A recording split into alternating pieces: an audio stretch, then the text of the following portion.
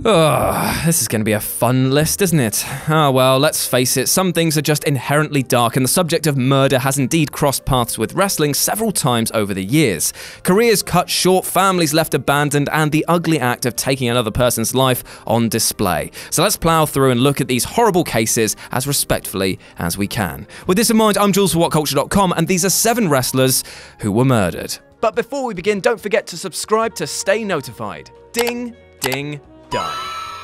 Number 7. Rikidozan, 8th of December 1963. Way back before New Japan and All Japan Pro Wrestling were on the scene, the Japanese Wrestling Alliance ran the area. And at the head of this burgeoning promotion was Rikidozan. This guy was the man of the hour, but unfortunately his time was cut short when he was stabbed at a nightclub. The blade that he was stabbed with was soaked in piss, which caused the wound to become infected, and he later died, despite the wound not appearing that serious. The incident was no accident though, as the JWA was partly funded by the Yakuza crime syndication, and the man sent to do the job was from a rival boss. Rikidozan was simply used to send a very powerful message, and I don't think that message was, we don't clean our blades. Number 6. Bruiser Brody, 18th of July 1988. Scheduled to wrestle Dan Spivey on a card in Puerto Rico, Bruiser Brody was called into the shower area by Jose Gonzalez, another wrestler, before his match to talk over some business. Obliging Bruiser walked over and, following a short scuffle, was clutching his stomach in agony.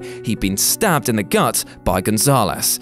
Tony Atlas reportedly tried to help paramedics lift Brody downstairs and load him into a waiting ambulance, but it was all in vain. Medics had been unable to get to the building for close to an hour, which proved disastrous for Brody. He died in hospital from the stab wounds. Number 5. Ricky Lawless, 30th of November 1988. Ricky Lawless was only 28 years of age when he was killed by gunshot on the 30th of November 1988. A stalwart of the Mid-Atlantic region's independent scene, Lawless had also dipped his toe into helping others break into the business. Most notably, he helped train former ECW star Axel Rotten. Yet no one is really sure as to who actually killed Lawless, as some claimed it to be his former tag team partner. Others said that 22-year-old Raymond Michael Schwartz was the shooter. It was even reported in a documentary made on the event that it might have been an incensed husband who shot Lawless after he was found cheating with his wife. However, Schwartz was the one pegged as the gunman and then sentenced to first-degree murder. Number 4. Tank Morgan, 15th of August 1991. Born in 1933, Morgan flew under the radar for years following a brief period of time working in the old WWF. Tank's biggest claim to fame happened in '66 on December the 12th. Inside the hallowed halls of Madison Square Garden, Morgan lost a 2 out of 3 falls match to the legendary Bruno Sammartino. It was easily the most notable moment of his career. The other, sadly, was much grimmer. On the 15th of August 1991, whilst walking his dog, Tank was gunned down in a drive-by shooting.